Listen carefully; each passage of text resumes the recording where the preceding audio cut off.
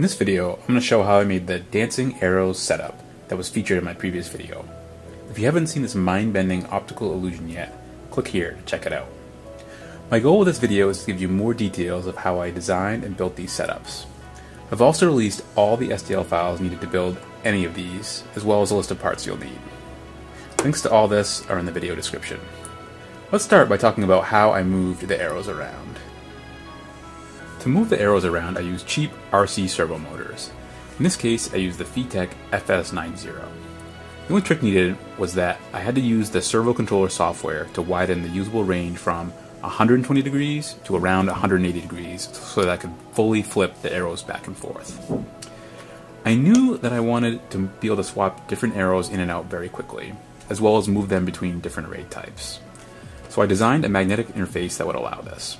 A coupler with a magnet bonded into it mounts onto the motor.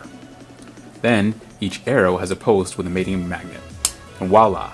Quick and easy swapping of arrows.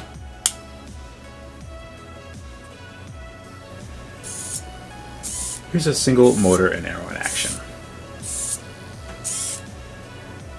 Now let's take a look at the fixtures used to hold the arrays of motors and arrows.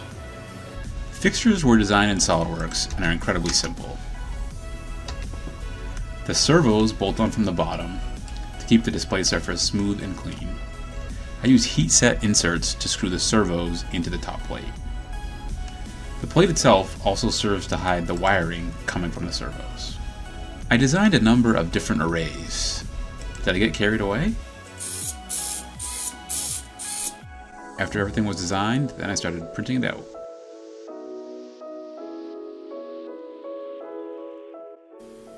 After the fixtures were assembled, the wiring and electronics needed to be hooked up. I'm using a Pololu Maestro servo motor driver, which is great for controlling multiple servos. The servo driver has a free software tool which allows you to control all these servos and write simple scripts like what you saw in the previous video. I've put links to all the STL and purchase parts used in this video description, if you want to build any of these for yourself. If you do build one, please share pictures or video with me on Twitter or Instagram. That's how I made these arrows dance. If you enjoyed this video, please hit that subscribe button, as I have lots more exciting content planned. If you want to get an exclusive look at my upcoming projects and encourage me to keep designing crazy setups like this one, please take a look at my Patreon page. Thanks for watching, and I'll see you in the next video.